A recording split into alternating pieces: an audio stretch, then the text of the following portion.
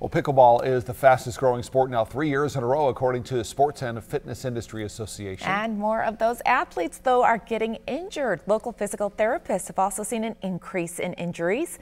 WSBT spoke with 2 PTs who say these injuries are from that side-to-side motion that the average person doesn't do every day. Dr. Kelly Penrose is currently treating 12 different pickleball patients. She says these athletes sometimes don't want to take their foot off the gas. Tissue healing time is about 6 weeks, so sometimes we have to have them take a break, but pickleballers love to pickleball, and so sometimes it's hard to get them off the court, and our goal is really to help keep them on the court